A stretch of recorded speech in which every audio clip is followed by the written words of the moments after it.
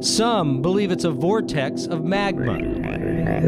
Others say a spacecraft is buried at this mystery spot. But what is this mystery spot? Basically, it's an anomaly, and people will come here to try to figure out what that anomaly is.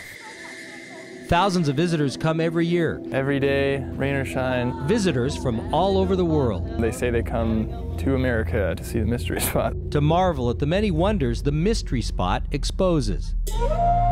Every visitor has his or her opinion. I don't think that it's an alien thing. That sounded a little out there for me.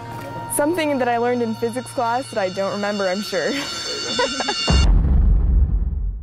The best part about it is it's not the solve spot. You know, it's the mystery spot. But don't take their word for it. Come see for yourself. Just a short 10-minute drive from Santa Cruz's beaches, drive into the beautiful coastal redwoods and follow along on a spellbinding 45-minute tour of this world-famous attraction. At each stop on the tour, you'll experience puzzling variations of gravity, perspective, and height. Guide Dhruva Noel says many have a favorite spot along the way. The cabin was cool. That was the coolest part for sure, just because you get to lean over to one side and it looks really crazy and you can't walk straight.